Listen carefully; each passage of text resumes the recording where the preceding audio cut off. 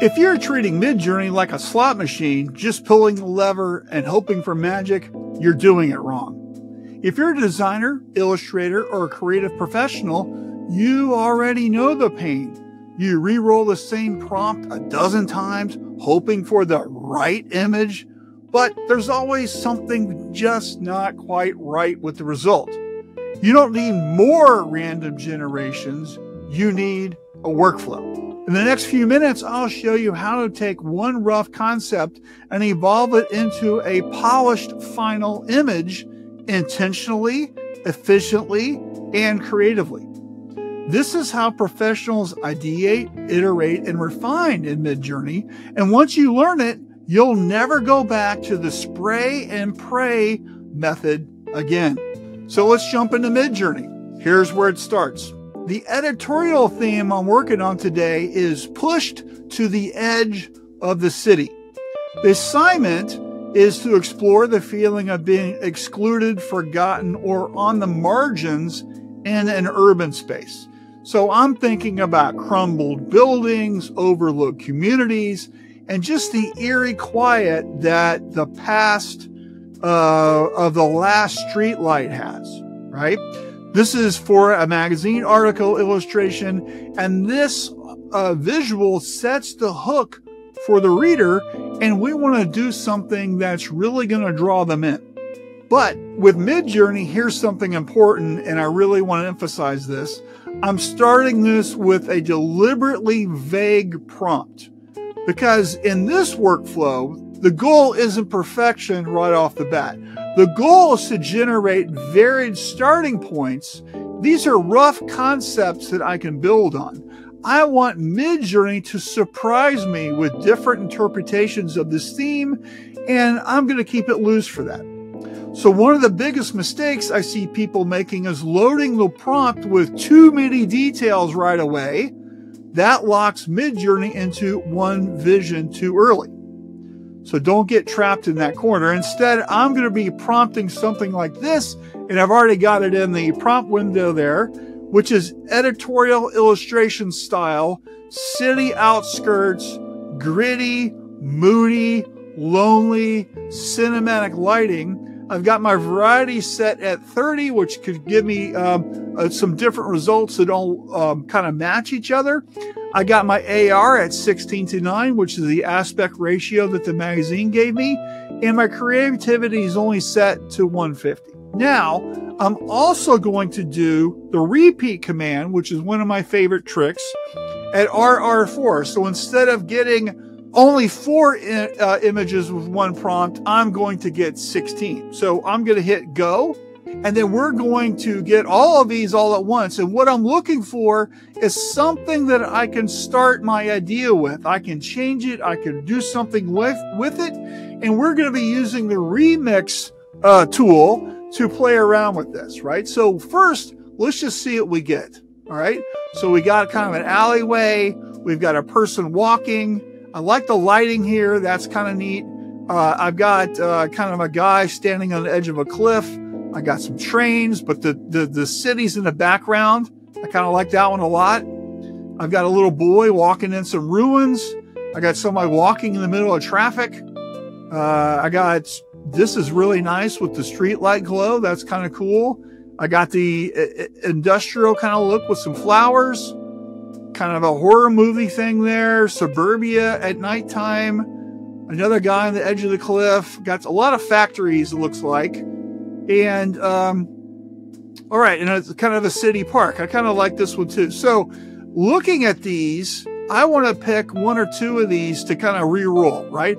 I kind of like this one. So I'm going to hit very strong. Now, the reason I'm doing this is because I want to see more images like this one. And I'm not changing any prompts yet. We're going to hit remix here in a minute, but I'm just going to go very strong once. And there was another one I liked. Where was, oh, the suburban house. Let's do that one. And, I like the trains. I like the trains. Very strong. And, I like the lighting on this one. So we're going to hit very strong on that one too, right? So the great thing about this workflow is we haven't really detailed anything yet. Let's just see if we can get something that we really like. So this is dark and dismal. Now, is this the push to the edge of the city? Is that what this makes you think about? I don't know. It kind of does a little bit. How about this one? Looks kind of lonely, suburban. Here we got the trains again. I kind of like the girl walking. I don't like she's carrying a gun. I don't know what that's about. We didn't really do that. So let's take this idea and explore this a little bit, right? So here's where remix comes in, right? So we're just going to hit remix strong. And then this gives the remix. You see the thumbnail up here. And then we can change our prompt a little bit, right? So we're going to try this. We're going to say editorial illustration style. And we're going to say person walking. And we're going to say neon lights, city outskirts, you know, blah, blah, blah, blah. I think all that's fine. So we just changed one thing, editorial illustration style. Let's just leave that alone. I was thinking about adding an SREF. Let's see what we get first. Here's our result, right? Here's our last one. Okay, here's our next one, right? I like this one the best. So now let's put some SREF codes in here and see what happens.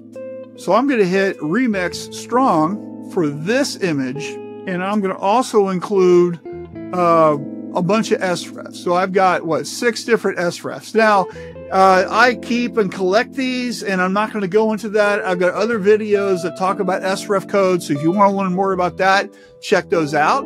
Real quickly, an SREF code is a type of art aesthetic. So it's prescribing a certain visual based on this number.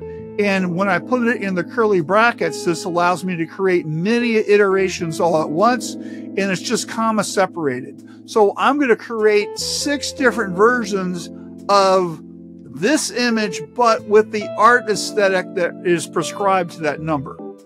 This is where it gets really interesting, especially when we're using the remix command, because now we're fine-tuning what we want. We know we like a guy, we know we like somebody walking, and we're kind of playing around with some things, and we'll see what we get. Now, all these SREF codes are slightly different, and this is where they start. And I chose these because I thought they would look good with this particular prompt, right? And so this kind of has a really neat image. I like the complexity of the cool and the warm tones. I think that looks good. Let's look at the rest of these. This, I thought maybe something more monochromatic would look good. I kind of like these, but I kind of like the brighter colors better. This has kind of a real interesting aqua hue to it. Does this look like, you know, push to the edge of the city? That's kind of what we're looking for here. I like that. What about this one? So our illustration here should tell a story. This one looks kind of dark and dismal. I really like this one the best. So what we're going to do is we're going to hit very subtle, very strong. And the other one that I liked was the first one. This one, we're going to do very subtle, very strong also. And the reason we're doing this is because we're sneaking up on the ones that we like. Okay, now we haven't edited anything. We're just kind of looking at some things that we like about these. And then we can go in and micromanage the image after we get kind of a base for it. I like this magenta color on the sidewalk. So we're looking through these. I like these 2 squares. That looks great. All right, so now let's play around with these a little bit, right? So here's where you can fine-tune everything by using the editor command. And what we want to do is we want to move this around, and I like these 2 warm panels, but what we want to do is we kind of want to center those a little bit. That way they look a little more purposeful. Let's hit submit. And there was another image that I really liked, but I wanted to tweak that one. Let's get to that. It was the one with the magenta on the sidewalk. This one. Anything here we don't like? I think these aqua squares are kind of distracting. let's see if we take those out, if we get something better, right? Let's just do this whole corner here. All right. Now let's check out our result. So we move this kind of more in the middle. And then this is the new corner. All right. So here's what I always like to do. I like to vote with the upscale. So I upscale subtle. That's the one I like for that one. And for this one, I kind of like the one with the darker windows. We're going to upscale subtle for that. And then what we can do is we can compare, and then we're going to download the one that we like the best. Okay, now we've got our two images. They've been upscaled, and then we can just kind of toggle back and forth between them. Which one do you think would draw the attention to the reader more? To me, it's this one. So here you can see, and in just a couple moments, I've gone from a loose idea to something more refined, and I would send this in to see what the editor thought.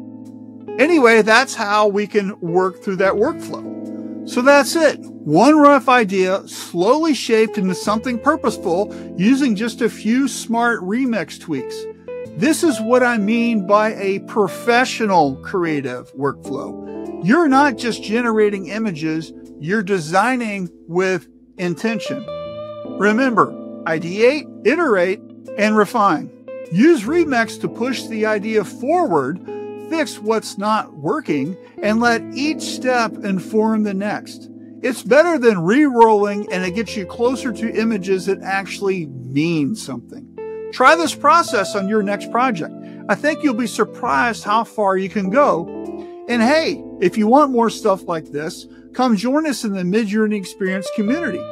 Subscribers get a weekly newsletter and school community, and we dive into tips like this constantly. You'll get walkthroughs, case studies, and behind-the-scenes prompts, all made for creative professionals who want to level up. We even have an open office hours Zoom call every single Tuesday. The link's below. We'd love to see you there. Take care. Thanks for watching.